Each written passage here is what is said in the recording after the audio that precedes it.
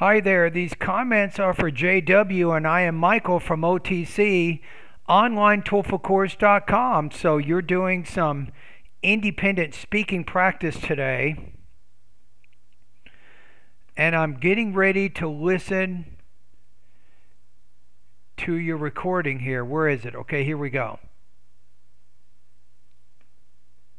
Okay, here we go. I think choosing a variety of subject areas is better. The reason is college students are immature, and they need to broaden their horizons and explore their interests as much as they can. Okay. For example, one of my friends chose lots of different courses to study, including law, technology, mathematics, and even the theological studies, I think you want to say chooses, which enrich his academic background and knowledge about his education. After his graduation, he chose to study in the Westminster Theological Seminary Yeah, after his graduation, he chose to study for the Master of Biblical Studies degree, which sounds exciting for an international student, isn't it?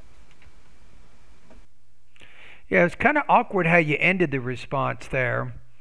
Okay, let's take a look. So I think your organization is pretty good. You're talking about why it's important to study general subject courses and not just in the major, right? And you give an example to illustrate it.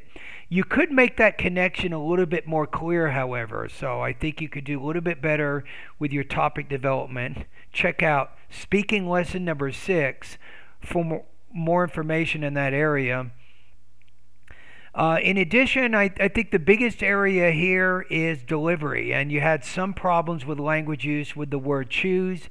You have choose, chose, chosen, so the past tense is chose, and you have to change the pronunciation of the word to differentiate it from its present tense counterpart.